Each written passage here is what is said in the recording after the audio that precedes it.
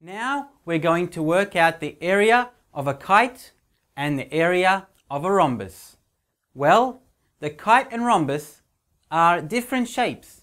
However, they share the same formula. The formula for a rhombus, the formula for a kite. To find the area of a rhombus and to find the area of a kite, they have the same formula. The formula is half times x times y. Half times x times y. Pretty simple. Whenever you think of a kite and a rhombus, remember that formula. The area of a rhombus, the area of a kite is half times x times y.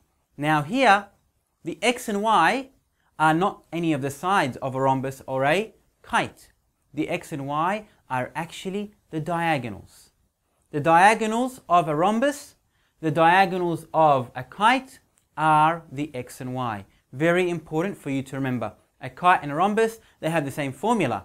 However, the x and y are not measurements of the sides, but the measurements of the diagonals of a rhombus and the diagonals of a kite. Now, I'm going to show you some examples of how we work out the area of a rhombus and the area of a kite. Let's get started.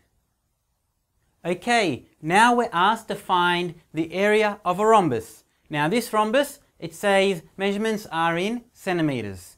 The rhombus here, we can see that the diagonals, diagonal number 1 is 9 centimeters and diagonal number 2 is 8 centimeters. Now in a rhombus, very important, the diagonals may look the same, but in fact one is longer than the other. This one is 9 and this one is 8. We're now going to use the formula half times x times y to find the area of this rhombus.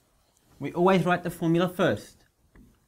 A area equals half times x times y. Half times x times y. Remember, x and y are not any of the sides of a rhombus, but in fact they are the diagonals of a rhombus. So half times x and y, it can be any of them. This can be x, this can be y, or this can be y and this can be x. It doesn't really matter. We'll call this one x and we'll call this one y. Half times x, x is 9 and y is 8. You can grab your calculator. Half times 9 times 8. We know 9 times 8 is 72. Half of that is 36 square centimeters. So the area, everything inside this shape here, everything inside the rhombus, the area is 36 square centimeters. We use the formula half times x times y. Now we're going to use the same formula to find the area of a kite. Both area of a kite and area of a rhombus, they have the same formula. Let's do that now.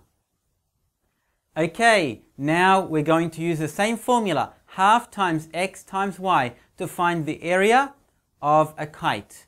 Now we can see that the kite has diagonals. The x and y we mentioned are the diagonals of the kite. X can be that and y can be that, or x can be this one and y can be that one. It doesn't really matter, the x and y, as long as you know that the measurements are for the diagonals and not the sides of the kite. Very important to remember. A equals the formula half times x times y. Half, we write it down, times x. Let's say this is x and this is y. X is 10 and y is 6. Half times 10 times 6. 10 times 6 is 60. Half of 60 is 30. And we know the measurements are in centimeters. So 30 square centimeters. 30 square centimeters is the area of the kite. Always remember the formula. Half times x times y is the area of the kite and the area of the rhombus. As I always tell my students, remember your formulas. Without them, you can't get any of these correct. You need to remember them all the time. There are so many of them. Memorize each one. The area of the kite and the area of the rhombus are easy. They have the same formula, half times x times y. We now worked out the area of a kite, and before we worked out the area of a rhombus, we used the same formula, half times x times y.